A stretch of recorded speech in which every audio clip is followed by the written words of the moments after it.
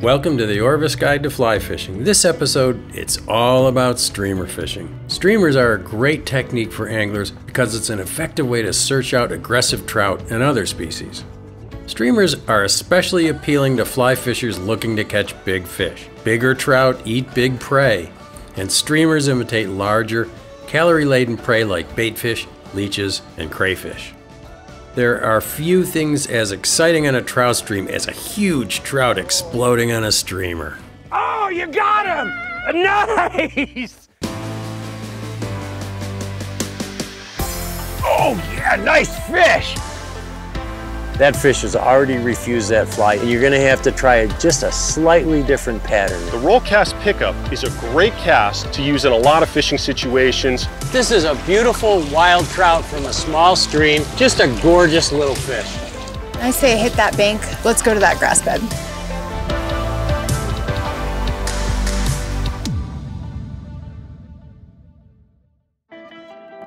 The Orvis Guide to Fly Fishing is supported by Orvis Fly Fishing, Algoma Country, Destination Ontario, Maine Office of Tourism, Yellowstone Teton Territory, Crazy Rainbow Ranch, Bahamas Tourism, Adipose Boatworks, Global Rescue,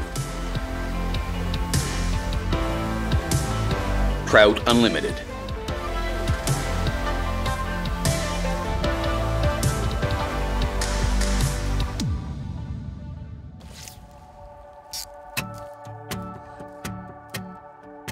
I love fishing streamers because the strike is often explosive and visible. Oh, you got him! Nice! Streamers often take fish in high, dirty water when you can't catch fish on any other kind of fly.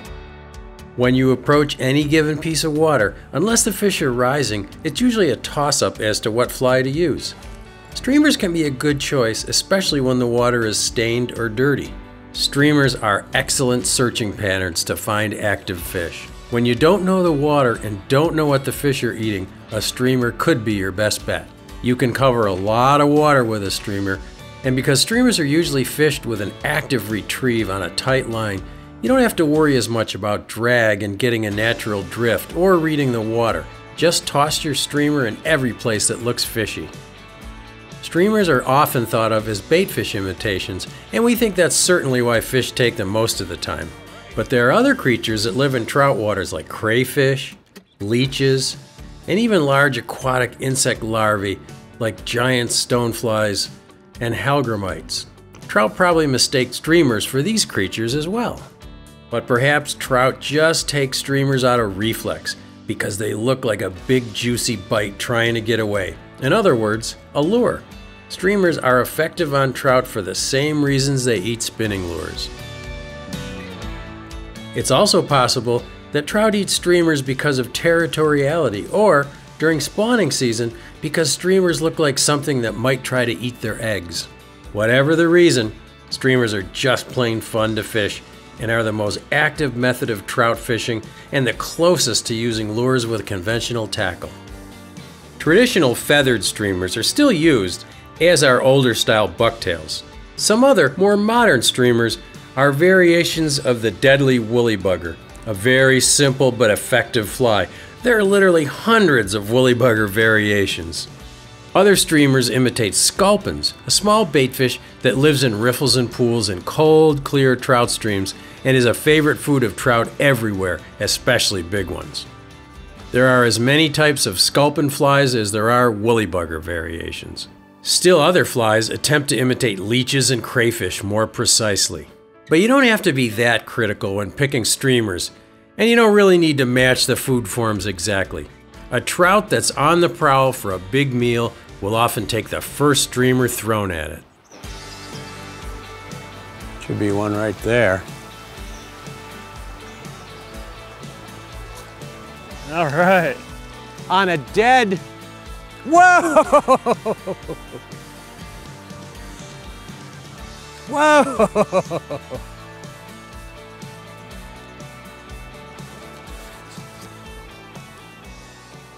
God, that's a fat fish. Looks like a little steelhead. Colors don't seem to be all that important in streamer selection, but in some places fly fishers favor one color over another. Check with fly shops or fishing guides in your area to see what streamer patterns and colors are the most productive, but don't be afraid to experiment. Barring any advanced knowledge, the old rule of Atlantic salmon fishing, bright day, bright fly, dark day, dark fly, seems to work. In other words, if the day is dull and rainy, try a black fly. If it's a bluebird day, try a white fly. Streamers are often considered as the best fly to use when no insects are hatching, but there are times they work better than others. The very best time to fish a streamer is when a sudden rainstorm raises the water level, because in the increased turbidity, predator fish like trout have an advantage over the more maneuverable bait fish because the bait fish get pushed out of their shallow water havens. Of course, streamers work well when you see trout slashing at bait fish in the shallows. Look for a sudden eruption with tiny fish showering out of the disturbance and strip a streamer through the boils. Often, streamers don't work really well on bright days, and if the day is very bright, they may not work at all. If you want to try streamers in the middle of a sunny day, fish a smaller streamer slowly and carefully. Sometimes, just the sun going behind some clouds will stimulate a fish to take a streamer when 5 minutes ago they wouldn't even chase one. And some rivers are better streamer rivers than others, for reasons we don't totally understand, but probably has to do with the abundance of bait fish. If you fish streamers for trout a lot, you will probably want to invest in a 6 or a 7 weight rod, because these line sizes will throw bigger flies better than light trout rods. You can get away with throwing smaller streamers with a 4 weight or a 5 weight rod, but sometimes you just have to work too hard to get the fly out there. In smaller rivers and shallower water, floating line will work okay, but if you get serious about fishing streamers in fast, deep water, a sinking tip line will allow you to fish more of the water where big fish hide. The streamer stripper line is perfectly suited for this, as it has a short, fast sinking head with a floating line behind, which makes it easy to mend and manipulate your fly. Don't go too light on your tippet when you fish streamers. Don't forget that you're pulling one way and trout will pull the other, sometimes violently when they strike. Your tippet should be at least 3x, and with bigger flies, you might find the need to go to 2x or even 1x. 9-foot leaders are fine to use with a floating line, but you should go to a shorter 6-foot leader with sink tip lines to keep your fly running deeper. Now you're all geared up and ready to go streamer fishing. How should you present the fly? The basic streamer retrieve is to cast the streamer perpendicular to the bank of the river and strip it back toward you in 6-inch strips. That method works pretty well and imitates a prey item that has been flushed from its hideout and is trying to get away. But there are so many other ways to fish a streamer. The first thing to try is to change your retrieve. Try a slow, steady retrieve, or try a couple strips followed by a long pause. The retrieve with the pause is often very effective in water temperatures below 50 degrees. Another way to fish a streamer is to just swing it like a wet fly or a steelhead fly. Cast the streamer across and downstream, make an upstream mend in your line, and then just let the line go tight in the current without any added action to the fly. You can also fish a streamer dead drift like a nymph, which we'll discuss shortly. It also pays to change the angle you cast your streamer in relation to the current. Casting upstream gets your fly deeper, and on the retrieve, the streamer flutters and pauses as you strip. Some bait fish like sculpins bolt downstream when frightened, so this is a realistic retrieve. In shallow water, try quartering downstream with your streamer. This presents your fly to the fish before they see the line or leader, so it's often effective on spooky fish. Whatever retrieve and angle you use, once your streamer is hanging directly downstream of you, make sure you retrieve it a few feet before making another cast. Often a fish will follow a streamer all the way across the river, and a trout may still be following your fly. A streamer is often very effective when the water is so high and dirty that you can't fish with any other kind of fly. Fish won't see your fly from very far away, so look for protected places along banks, behind rocks, and at the seam on the inside of a bend in the river. In dirty water, make sure you add some motion to your streamer to distinguish it from twigs and leaves and all the junk that's floating by. But keep your retrieve on the slow side so a trout will have a chance to catch it in the dirty water. In dirty water, fish use their lateral line sense, which picks up vibrations in the water from prey items. So I suggest you use a fly with a deer hair head like a muddler minnow or something with lots of hackle like a woolly bugger. The rougher the fly looks, the more vibrations it will produce in the water. Dead drifting a streamer is a deadly tactic, especially in colder water. Just cast your fly in an upstream direction and retrieve line just fast enough to keep a tight line to the fly so that you can feel strikes. Prove me wrong. Proved you wrong. I think that's a fish. It's Yeah, trout. it is. Is it? It's a good fish. Yeah. It is. I thought it was a snag. So did nice I. fish. Rod tip up, head up. Beautiful. Woohoo! Barbless hook, it'll come right Yes! out. Yellowstone Look River at how brown trout. yellow the fins are. Aren't they beautiful? Beautiful fish.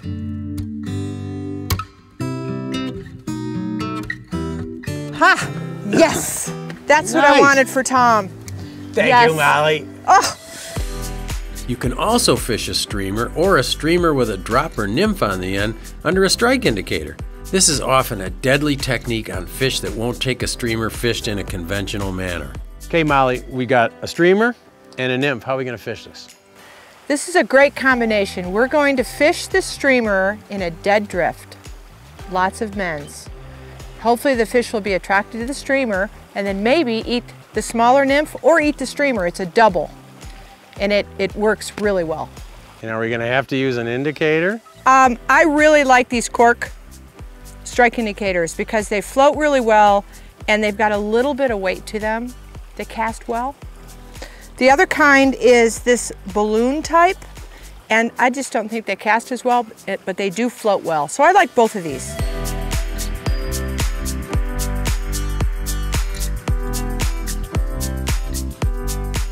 That was awesome. That was weird. He attacked it That was really strange. in 2 feet of water. I know, and he ate that streamer. I don't know, he ate a streamer, and then had he ate to it be. like a dry fly, like he thought it was a hopper falling in or something.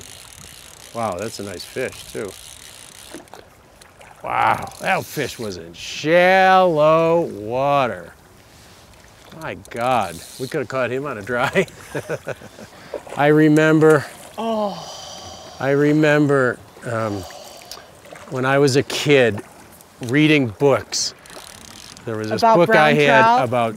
about Dan Bailey catching Yellowstone brown trout. Well, you're doing it now, Tom. And you know, I just had this vivid image of Dan Bailey with this beautiful butter-colored brown trout, and that picture stuck with me for years. Oh my. Man, did he eat Look that at too. his head. In shallow water. Wow.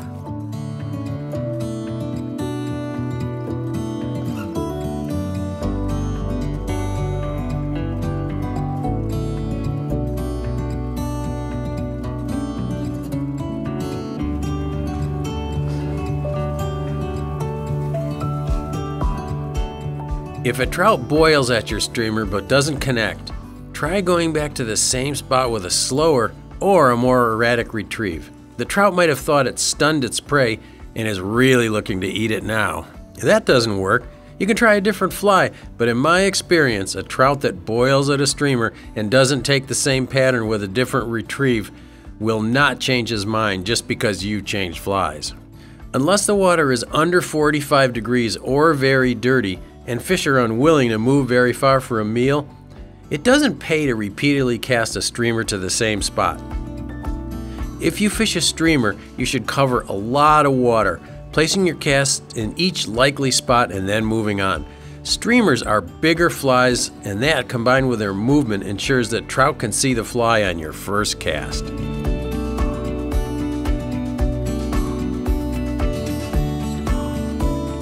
Let's join Bill Spicer and his friend John Bobolik as they use streamers to catch trout in small ponds.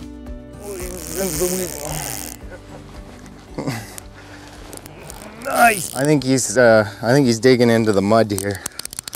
He's going into the weeds. I have 4X tippet on here, but a 4X tippet churns through a lot of weeds. There we go. That is a terrific trout, John.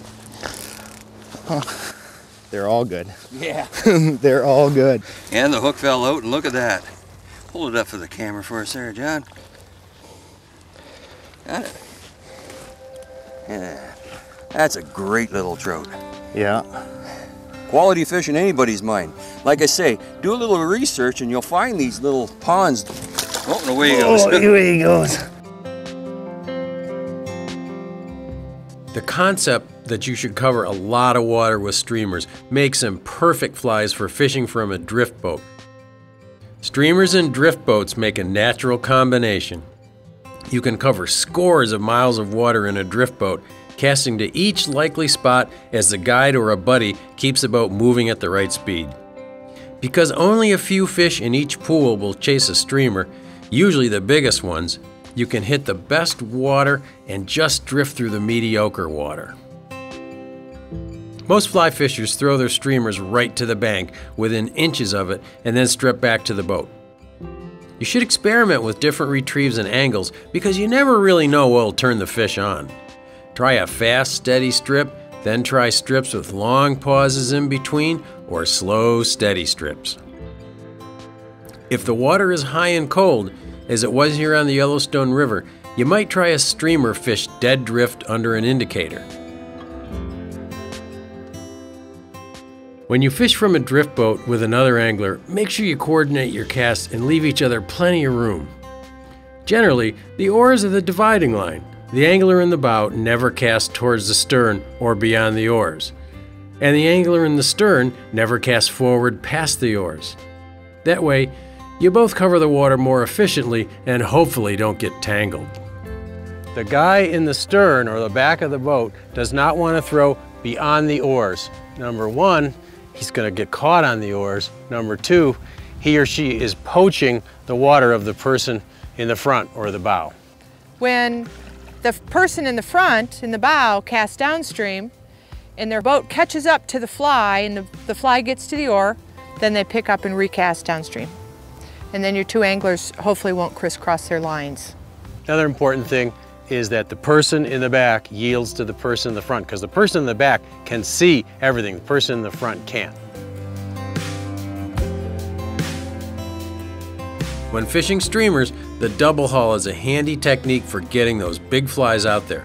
So let's go to Pete Kutzer for some lessons on this important cast.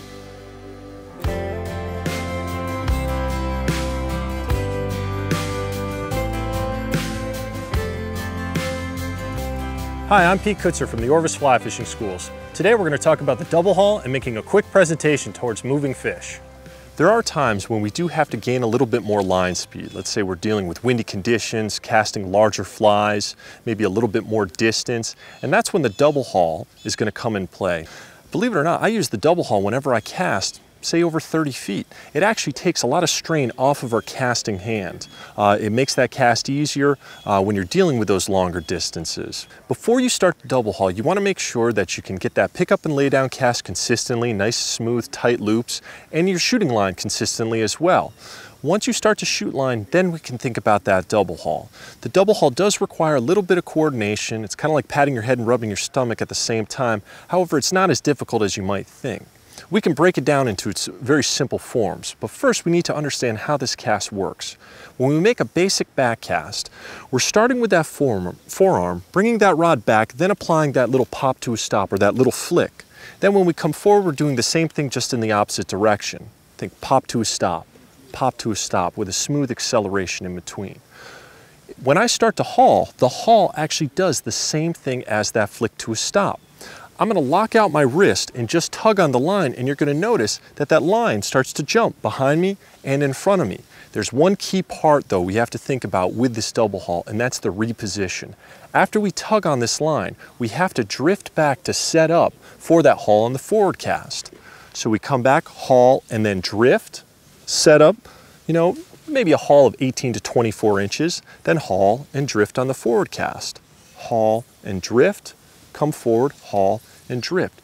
We don't have to reach all the way back up here by that guy. This is gonna kind of contort you a little bit, make it a little difficult to get that haul. Just up near the reel, so we're set up for that forward haul here. Haul, reposition, haul, reposition. When hauling, or when practicing hauling, you're gonna do the same thing. You might make a couple hauls and false cast in between, but then you wanna make that nice haul right down by your pocket, shoot that line, and that's gonna help get that line to roll out. It's a little bit more of an aggressive haul, not too much more, but that's gonna help make that final delivery cast. So we haul, reposition, then when I deliver that cast, I'm gonna make that nice haul down by my pocket. Remember to feather that line back up underneath that finger, closing that bail, and then we can start to strip that line back in as we're fishing to those fish.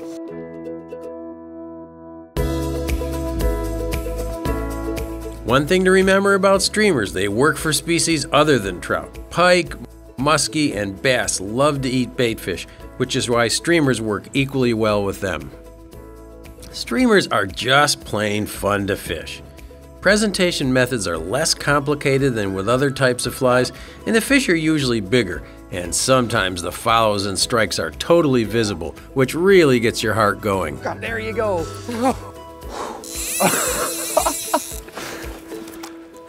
This fly hit the water, he turned, looked at it, I gave it a little tiny wiggle, and he nailed it. If streamers are so easy to fish, why don't we use them all the time? Well, for one thing, not every fish in a pool will chase a streamer, but it's usually the bigger ones that will. So if you like a more active fishing style and like to catch big trout, streamer fishing with a fly rod may become your favorite method to locate fish. The Orvis Guide to Fly Fishing is supported by Orvis Fly Fishing, Algoma Country, Destination Ontario, Maine Office of Tourism, Yellowstone Teton Territory, Crazy Rainbow Ranch, Bahamas Tourism, Adipose Boat Works, Global Rescue, Trout Unlimited.